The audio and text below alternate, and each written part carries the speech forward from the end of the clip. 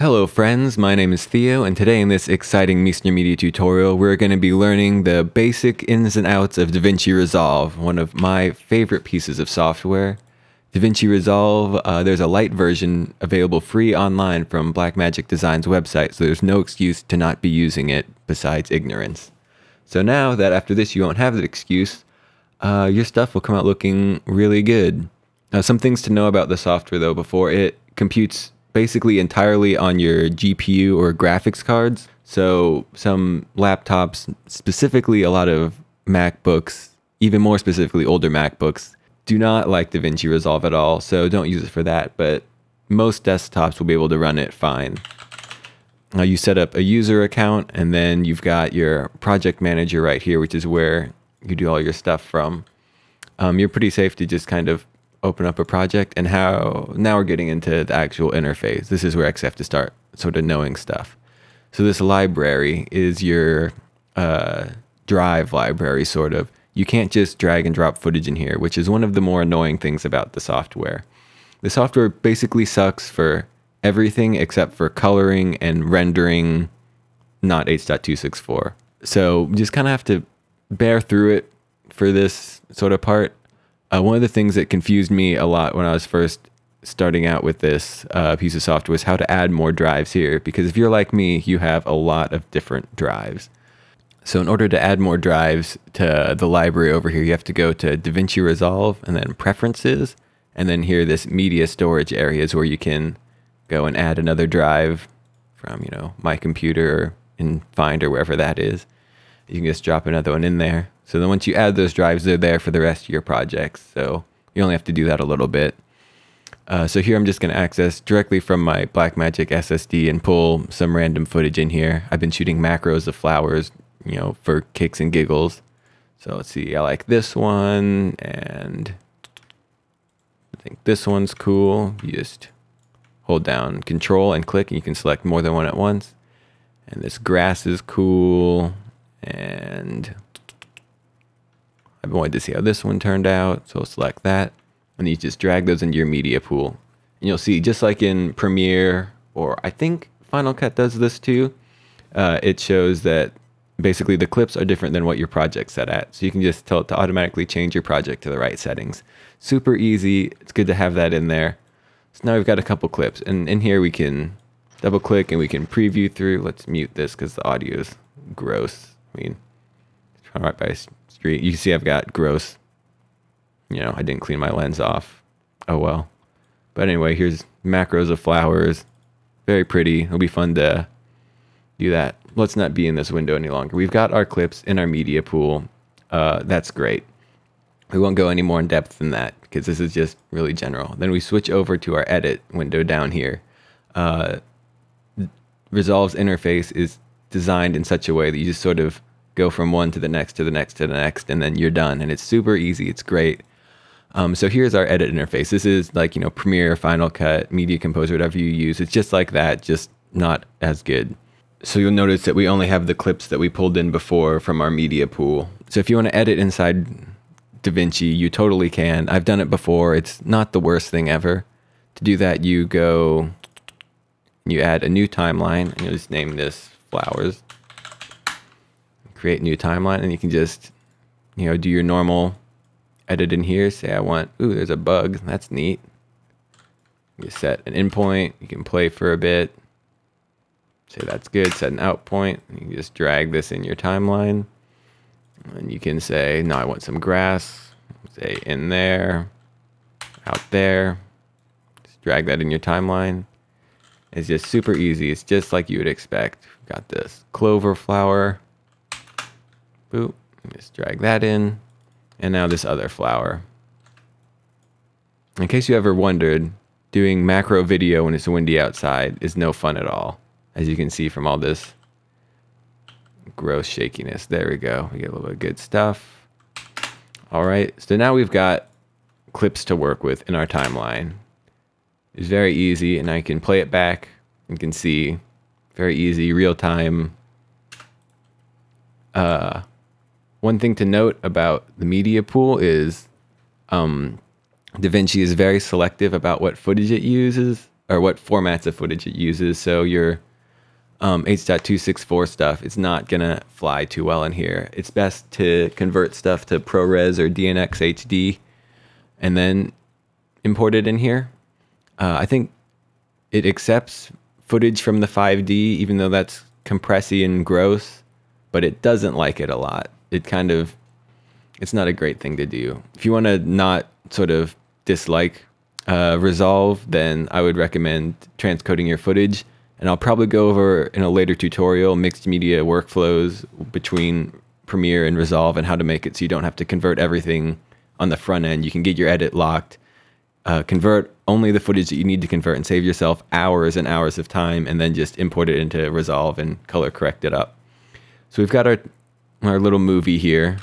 You know, it's up for a Grammy soon. So before we get it into, you know, the nomination pool, we got to color correct it. So let's start with the simple clip. Let's start with this guy. The way that Resolve works is it uses nodes instead of layers. And so what this does is you've got your source node over here. This has your footage in it. You can apply adjustments within that node if you want to. It works. Nodes are kind of like layers. And for this sort of simple part, we're basically going to be treating them just like layers. But you can sort of do some different, more advanced stuff with like masking and things like that. But, you know, we're keeping it simple. We're just gonna make it very basic. To add a new node, you can go up to nodes, add serial node, and that means just like you'd expect like a series circuit, just one after the next, parallel node. We won't go into anything else but serial nodes for this, you know, simple, quick tutorial. So you can just do that. It's also Alt-S. You'll be using that a lot. To delete, when you just click it and hit delete. If you want to disable a node, one is Control-D, Control on Windows. I'm guessing it's Command on a Mac. I'm not for sure. I haven't used Resolve on a Mac that much. Or Alt-D to disable all the nodes. You can get it before and after.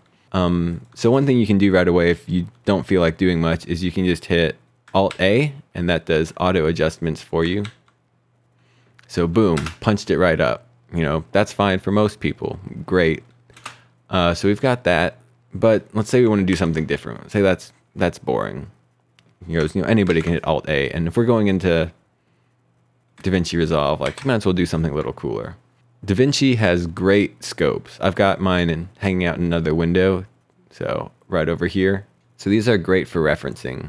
We'll mainly be using our waveform. So I'll switch to a 1-up display, change this to waveform, and to pull up your scopes, you go to View, Video Scopes, and then you can choose which one you want. So we're doing a 1-up with our waveform scopes. So now what a waveform scope does is, see these different colors in here? This is the luminance value of the green channel. So how bright the green channel is. So like, you know, the green's green channel, red's red channel, blue's blue channel, and then white is just the overall combined luminance for everything. So that is the y-axis. The x-axis actually corresponds to the x-axis of the image that we're seeing. So you see right here, it's brighter, and over here it's brighter, and then over on this side of the image it's darker, and on this side of our scopes it's darker. So it's not a perfect thing, but it's a great thing for getting exposure. So I will just make this a lot more reasonably sized and just kind of have it hang out right here while we're doing stuff. So the first thing we see is our blacks are not quite as low as we might want them. I'm not going to push them all the way to 0. This lift channel is where we will control our black levels. So you can bring those down, and you'll see a lot of people bring blacks down to 0, and that's fine if that's what you want, but we're not everybody. And this is, you know, a white flower on an overcast day. We're not going to get actually any blacks like, you know, in real life. So we won't make it too dark, just a little bit. I'm just keeping an eye on this darkest part of the image, making sure it's just about as dark as I want it. I might go a little bit darker than that. So this controls the overall value for these blacks channel, this little wheel down here. And then you can also change sort of the hue of that, and you'll see our scopes moving around all over the place. And if you do that and then you do some other stuff and then you decide you don't want to do it, you can control double click and it brings it back to the middle. All right, now the next sort of thing that people normally do in their coloring is you get your blacks and you get your whites, or you can get your whites and your blacks. At least that's how I was taught it. So we've got our brightest stuff up here, and we'll take it not quite to the top either. We're not going for a super contrasty image. Just get it about as bright as we want it. Maybe a little brighter than this. I don't want it losing any detail because I really like the way that looks. This texture in here is really nice. It's, you know, that's why you go macros, to get that really gorgeous texture. And now our gamma is sort of like, I mean, it's your midtones, but it kind of like controls the mood of your picture, sort of. So whenever you bring them up, it makes it a lot airier and brighter and nicer. You bring it down, it makes it a lot, you know, gritty and more Fight Clubby. Fight Club's cool, but, you know, once again, white flower, overcast day. We're going to make it look sort of like a wedding thing. Make it just a really bright, nice image. So now we've got that. Let's say we want to give it a vintage feel. Let's go over to our curves panel. Or if you're in Premiere, you're probably familiar with curves. If you're from Final Cut, you're probably familiar with the color wheels. It just all depends. At least Final Cut 7, they use color wheels a lot, and you know, Adobe people tend to like curves. That's just the way it is. So if you first start moving these curves around, you see, oh man, they're all linked together. How do I do that? Also, right click on a little spot in there and it gets it away. So they're all linked together. That doesn't really do us much good. We've already sort of got our luminance the way that we want it overall. We just want to make it look sweet and Instagrammy. So what we do to unlink these is we go over to this little thing, uncheck Gang Custom Curves. So now we can see we can change it up as much as we want, and we can do, you know, add some yellows to the highlights and make shadows a little bit bluey, a little more bluey. So now that we've taken contrast away from that channel, we might up our gain just a little bit and just do a little more contrast. So now we've got that sweet vintage look. Great. Everyone loves it. We've just got like 50 likes on Facebook for our sweet macro flower. Let's go to another image. Let's get a little bit more advanced. So we've got this cool clover flower. You can hit this little button to make the image loop, and then so we can just keep it playing and see what's going on. So now what do we want to do with this image? We'll see. It's pretty well exposed right now. We'll contrast it up just a bit since, you know, shooting that cine gamma sort of begs for some contrast. So we'll brighten that up, blow it out just a little bit. You can just barely see some detail in there. That looks pretty nice. I'm digging that. But now, I'm all right with the colors. Increase the saturation. This took me a long time to find. The saturation thing down here, that's how you do that. Boom, super green. Look at that. It's clover that looks good enough to eat. If that isn't a clover flower, I'm going to be super embarrassed. But it was a flower amongst many clovers. So, you know, you take what you can get. All right, so now what we want to do with this one is we want to make the focus more up here. See, it's a little darker, so we're not really drawn there, kind of drawn in this awkward area. And I want the eye to go up a little bit more because my eye doesn't like staying in this area. So what we're going to do is we're going to move over to this, the window tool. And this is where we really start to get some of the power of Davinci. We're not going to go too far into secondaries. This is just sort of a basic overview of, you know, how to move around in Resolve. We're not going like super in depth. So in order to do that, we will make this elliptical mask tool. Oh, first, we will actually make a new node, Alt S. Then we will make sure we're in this window, create an elliptical mask, and we'll just put it over this part of the image. So the tools here, the little handles are pretty intuitive. These pink ones change the feather. These blue ones change the size, and this other one rotates it around. So we got that. Let's bring our gamma up. Sort of brighten that guy up a little bit. Nice. And you can see over in our node window, we can see exactly what's being masked off. It's a pretty sweet little feature in there. So we've got that. You know, stuff is looking good. Let's maybe even increase the saturation a bit more here. Just really punch it. because why not? Then let's play. We'll see. It's looking a lot nicer. You can see up here. Better. Great. So now, say we've got these, say, we've color corrected these guys already. And then, say we want to go to deliver, to render this guy out. We've got it here, but before you render, you have to do a couple of things. The first is just do a select all thing, and that sets your in and out point in your timeline. You can obviously, change this around to where you want it, but we want the whole thing. And then you're going to go up and you're going to change your render settings around.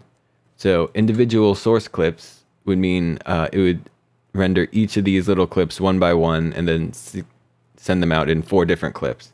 Doing a single clip is more of like a finished thing. You've compiled your whole movie. You're basically done with it now. Then I normally render to QuickTime. These are just going to be normal settings that I use. I like DNX HD.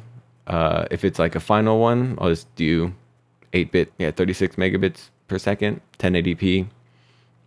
If you're going to be putting this back in a pipeline, you'll probably want a higher setting, but this is just how I do it. You don't want to do any sort of compressed video from Davinci Resolve because its compression engine is pretty suck. I've never rendered something a compressed format from Davinci Resolve, like an H.264 type compression, not this DNX HD compression, but one of those really heavily compressed formats without getting like really gross, really obvious artifacts. So I'll render out in a higher setting, and then I'll put it in to media encoder for Adobe, or if you're using Final Cut compressor. So we've got that. Make sure our frame rate's the way we want it. And then render job 2, this is the folder that you want to render it to. So we've got, our crappy DaVinci, thing in here. I really wish it would use Finder or Explorer, whatever you're using, but it doesn't, and it does color correct really, really good. Maybe in some more advanced tutorials we'll figure out why that is. But we're just kind of getting you through here. So I'll go to my tutorials folder. I'll just put it anywhere because I haven't made a folder for this project yet. And then subfolder, aha. So this will be putting it inside another folder. This is really great if you're rendering a bunch of separate clips. So I'll put this flowers. Cool. Render at maximum frames per second, or you can, do that. And Resolve renders like stupid fast if you have any sort of graphics card. Custom file name, flowers. Keep going through here. Now a flat pass is whenever you render your timeline but without any effects on it. So whenever you decide to figure out what's going on, hit always on, and you're like, whoa, my footage looks like crap again, you'll know why. Just leave that off unless you want a flat pass. And then the last step after you've sort of done all this really basic stuff, once again, super basic, add job to render queue, start render. You'll see it goes rendering at 80-ish frames per second. That's pretty insane. Like, granted, I have like a reasonably fast computer, but still, like, in a normal rendering engine, I'd be getting like 30 or 40 frames per second with this. So that's some just really basic, super fast, super dirty, how to get in, move around a little bit, sort of give you a little introduction to what Resolve can do. This is just saying it's the tip of the iceberg is an understatement. This is like the bird that's looking at the tip of the iceberg from space. So this isn't even close to where it comes to. But for now, you've seen that this isn't unapproachable software. It's got a free version that has basically, it's got everything except for like multiple graphics card support, which really, who has those? And except for, it also doesn't have noise reduction, which, who cares? Noise reduction sucks anyway. Just light your subject. So that's all for this one. Super quick, probably. I've recorded for many minutes. Still getting through basics of a whole piece of software. It's pretty quick. Eat your vegetables, have a great day, and I will talk to you next time.